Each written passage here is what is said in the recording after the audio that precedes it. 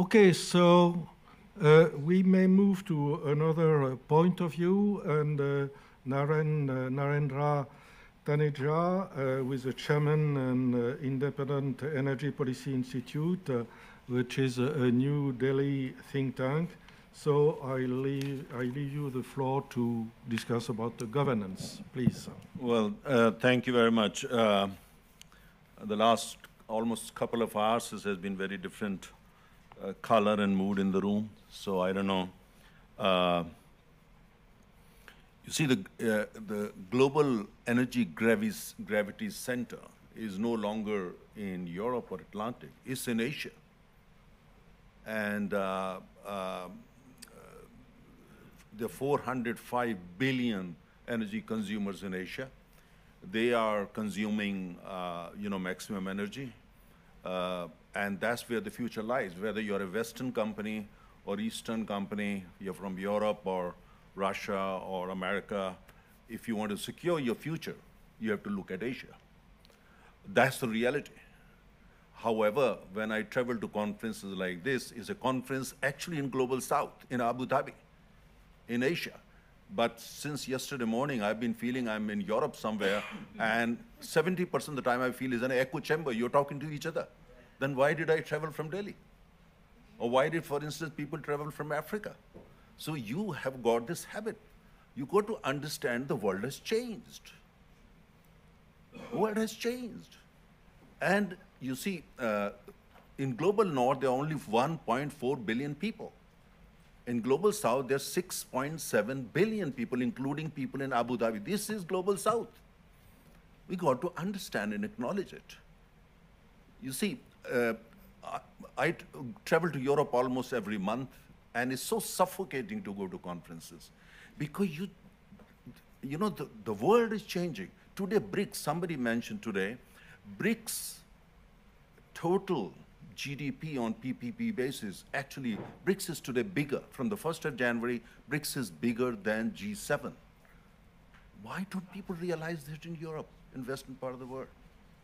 Why there is no realization that, look, it's a one small planet, and the world has changed. Energy, in this room, we're discussing energy. And going by the question answer, it seems that only region that matters is Europe and maybe the United States. That's the end of the world or the beginning of the world. My friends, the world has changed. You have already spoken for 2 hours, so allow me 10, 12 minutes now, because this is where the heart of the global energy is. So I'm representing the heart. I'm going to focus on energy governance and global energy order, and therefore, of course, security. You see, the fact is half of the world today is not even talking to each other because you're Russian, because you're Chinese, or because you're Hamas, or because you're Israeli, or because you are Africa, you're very poor. You don't deserve to be in the high table. Somebody mentioned yesterday, the richest continent on the planet is Africa. So we got to understand that whether it's energy or is climate, we need to engage the whole world. Unless the discussion or the conversation is truly global, we will actually end up reaching to the wrong conclusions. And when the conclusions are wrong, solutions that we propose to the world, or for that matter to the people of Europe, would not really produce any results. And look at, for instance, climate.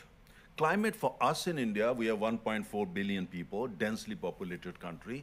Climate for us is science. How do we go forward? On the one hand, we have to eradicate energy poverty, and at the same time, we have to mobilize sufficient energy for our people. How do we do that? So it's science. But for many in the global north, I'm not targeting anybody. I love Europe. I spent 9 years of my life in Europe. I went to universities in Europe. But for many, climate has become a religion. You just can't have conversation on this matter. If you say, look, there are 3 billion people energy poor on the planet. We need to engage with them. We need to do what? No, it's a religion. How can you question it? I'm not saying everybody, but there are many. And that has become a problem. And at the same time, when you look at the global narratives, whether global narratives on energy or global narratives on climate, because the West has the experience, you have a good think tanks, you have diplomats, you know how to articulate, is English language, is the French languages and all these narratives are dominated by the West. I'm sorry to use the expression, but that's the reality. So the result is what we have seen in this room, for instance, and we have seen in the conference also since yesterday, that that has become a challenge. The result is, until very recently, energy and climate were always talked in the same breath. Now, the global north, or if I may use the expression, the West, has decoupled it. Now, say energy is different, is sovereign, different world, and climate is. If you're talking climate, you can't talk energy. Energy, then basically you can talk only about renewables. This climate extremism is actually bad for climate security. Because if you can't have conversation, how can we find a solution?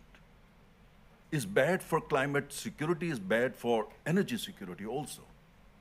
Now, this climate radicalization that we see in quarters in the global north is today the biggest threat to energy transition. Because unless we go about for honest conversation where the interest of everyone is taken care of, how do we move forward? How do we move forward? And I give you an example. In my city, I live in New Delhi, we recently hosted G20 summit. And you know one thing? In G20, we have tracks on everything. We have tracks means this conversation on agriculture, on medical sciences, on damn everything you name it, and it was there. But not a single track on traditional energy, fossil fuels. They were kept out of the room, completely. Energy, green energy, many tracks. In the final declaration, no mention. And this is G20. I asked some people, because we hosted it, but a host does mean that you control the narrative, because narrative is still controlled by the West. And they say, oh, they don't want it. Now imagine, you are G20, you are talking of securing future, but you have no discussion on that. Now the biggest challenge today basically is that the way I see it, that no conversation is allowed on this, that we need to kind of recouple energy and climate. There is no other way. There is absolutely no other way. Number two, this tendency on the part of the global north to have conversation on the energy transition, roadmap energy transition, which is basically the way they want it, not realizing energy and climate. Go to any village in Africa, go to any village in Asia, go to any village in Latin America. These are highly emotional issues and local issues. People worship trees, people worship local sources of energy. For many, energy and climate are very deeply integrated the way they live, the way they breathe. But if you think the West has got the solution and they have the template, you either accept it or we are going to make your life difficult. If you are a smaller developing country, we will punish you one way or another. If you are a big giant like India, well, we can't punish you, but still, we will see. That's not how we work. Energy transition, different countries, different, characteristics. Third point I want to make here is, look, Ukraine happened.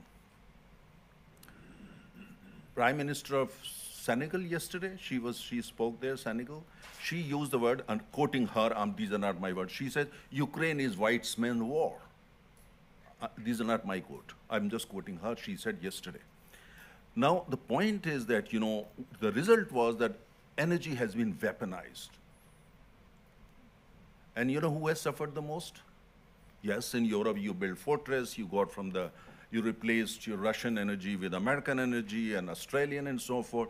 But do you realize that there are 3 billion energy poor in the rest of the world? Do you realize they are the one who paid the price? Do you realize that, how many children might have died because of that? How many family budgets might have been disrupted and actually killed?